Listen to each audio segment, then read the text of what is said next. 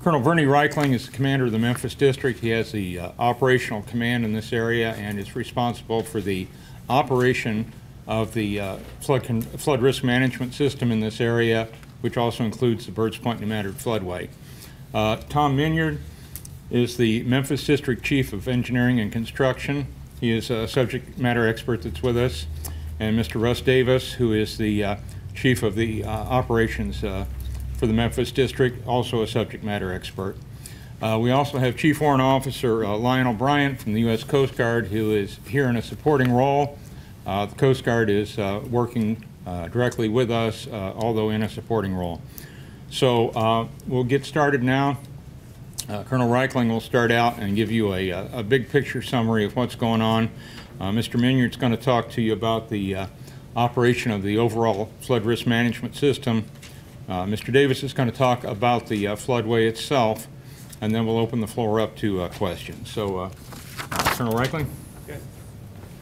Hey, well, good afternoon. First, thanks for coming. Let me just paint the picture for you. First off, you know that the #1 priority for the Corps of Engineers is the reduction of risk to the people and the property here, not only in the state of Missouri, but all of the states that we protect in the Memphis District. So that's our #1 priority, is public safety. As you know, Memphis District supports not only Missouri, but Illinois, Tennessee, Mississippi, and Arkansas, and Kentucky. So we have a very vast 25,000 square mile footprint, and we are seeing historic river stages everywhere you can speak.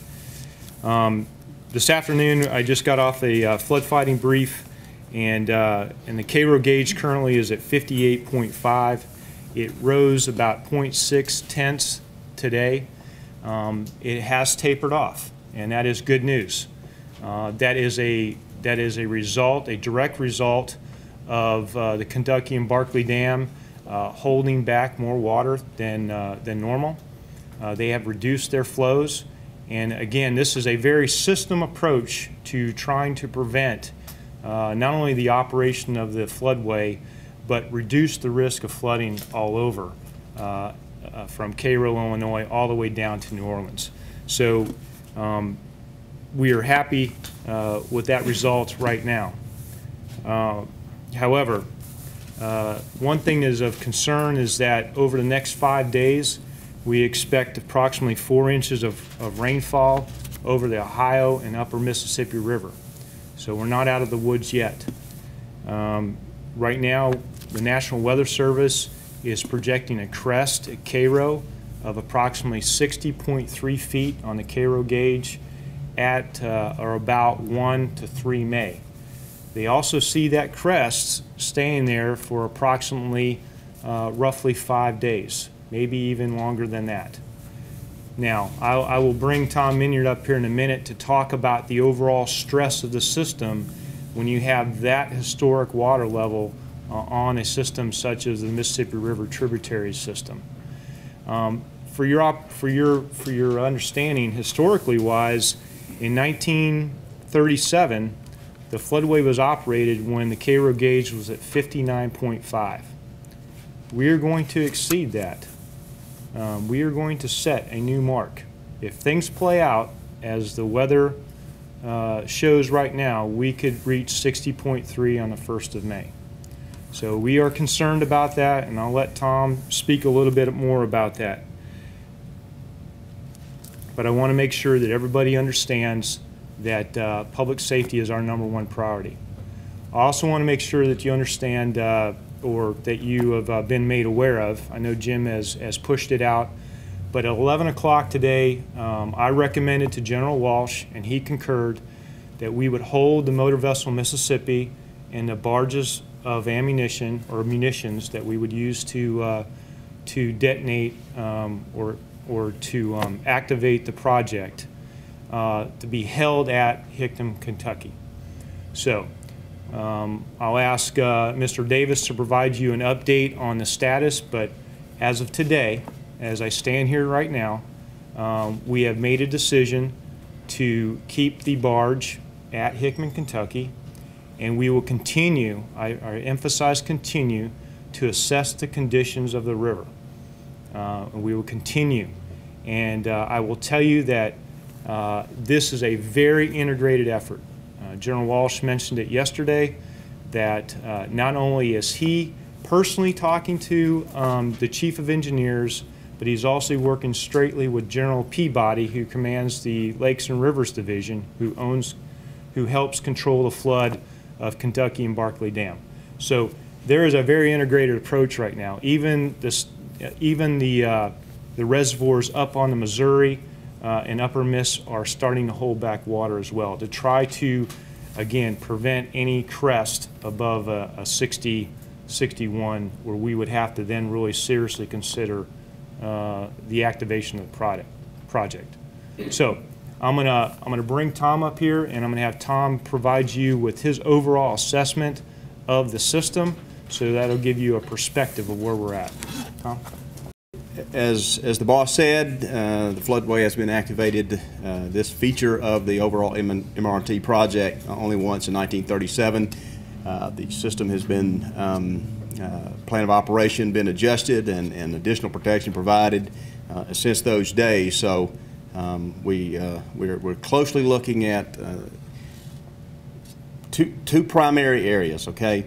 One is the fact that, as he's alluded to, the current stages and the fact that where that crest is going, how long it might be there, and then the concern over what will happen with the additional rainfall coming up this weekend. We'll have to wait and see what actually hits on the ground and what that would do for us.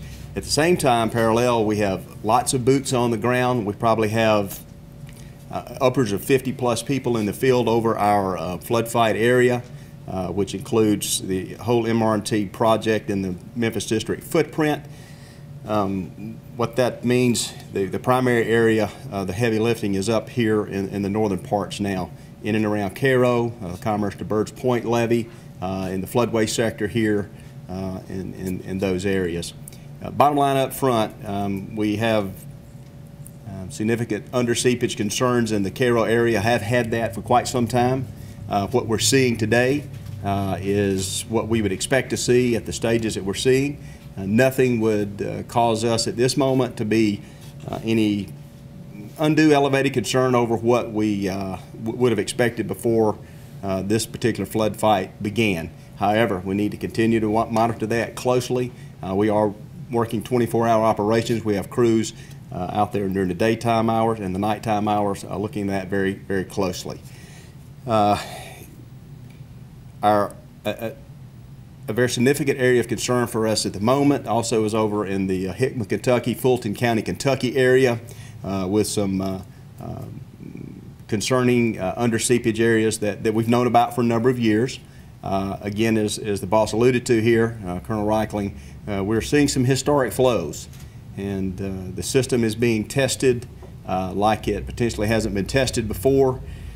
And as of this moment, we're in a pretty deliberate flood fight effort of the under seepage and sand boils over there in the Fulton County area, and we're taking all prudent measures we can to flood fight those, and are looking at what additional measures might need to be necessary in the next day or so over there. So. Historically, we've known about the significant under seepage in the Cairo area, have been somewhat concerned about the Fulton County area in the past. That has been elevated. We had a recent high water event back in the early March time frame where some additional under seepage areas of concern popped up at lower stages. Now we're seeing significantly higher stages, so that is an elevated concern for us. The Commerce to Birds Point levee, no significant areas of concern at the moment. Beginning to see some under seepage on the southern end of that piece of the project, but that's of the three areas I'm talked about so far right now. Those are the that area is the least problematic right now. I do want to address an area of concern that I've heard in recent days, and that's the setback levee that's part of the Birds Point New Madrid floodway. We annually inspect that. Every year, have done that for many, many years. This past fall, don't have the exact date off the top of my head. It was October, November time frame, somewhere around in there. We did what's called a periodic inspection, a more deliberate, intensive effort of boots on the ground, walking every mile of the levee, either toe and on the toe and on both sides and down the crown. Based on what we see and what we know, we have some minor concerns with vegetative growth here and there, some known areas of concern, but nothing that leads us to believe that that setback levee would not perform as designed. It is designed to the same standards, the same strength and its criteria as all the rest of the MRT project. And we have, if it became inevitable to operate the floodway, we have no reason to believe that setback levee would not perform as designed. And so I think that's primarily what I needed to hit, sir, and we can answer any questions if anything was left out. I do have with me Corey Williams. He is our geotech branch chief. He is my technical expert on the under seepage issues and all things concerning levee stability and that stuff. And as serving as the chief of ENC, I also carry the hat of the levee safety officer in the Memphis district. So it's my pleasure to be here today. Yeah, if we could, let's go. I do want to emphasize, as our commander has, that everything that we do in this regard is deliberate and considered.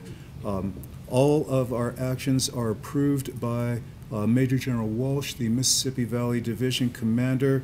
Our role is to execute the approved plan. That plan, in order to activate the floodway, we would need to crevasse 3 areas of the frontline levee. In a nutshell, top level, what we have to do is prepare those 3 sites, place explosives, prepare those explosives that have been placed for detonation, and then finally detonate the explosives to crevasse the levee. What we have been approved to do so far by General Walsh is nothing but preparing the site. In terms of what we have accomplished to date, ground crews started work yesterday. We have completed between yesterday and today the ground preparation at 2 of the 3 locations that would need to be crevassed. We expect to be completed with the initial preparation at the 3rd site by the time we stop work today. The explosives that would be used to create the crevasses are being transported north on in a tow being pushed by the motor vessel Mississippi. We have only been approved so far to bring the motor vessel to the Coast Guard station at Hickman, Kentucky, which is a staging point. That's the only thing we've been approved thus far. We are listening to the river, attempting to manage flows by moderating releases from 2 dams, Kentucky Dam and Barkley Dam on the Ohio River. And if everything works like it's supposed to, if the river works for us instead of against us, we'll be able to attenuate the maximum flow below a level where we would have to activate the floodway. That's big picture what's going on. We have not yet been approved to place explosives. Obviously, we haven't yet been approved to prepare for detonation, and we're nowhere close to detonating. So in a nutshell, at the top level, that's what we have to do in terms of preparing the site, actions that would be taken at the site to activate the floodway, and that's all I've got.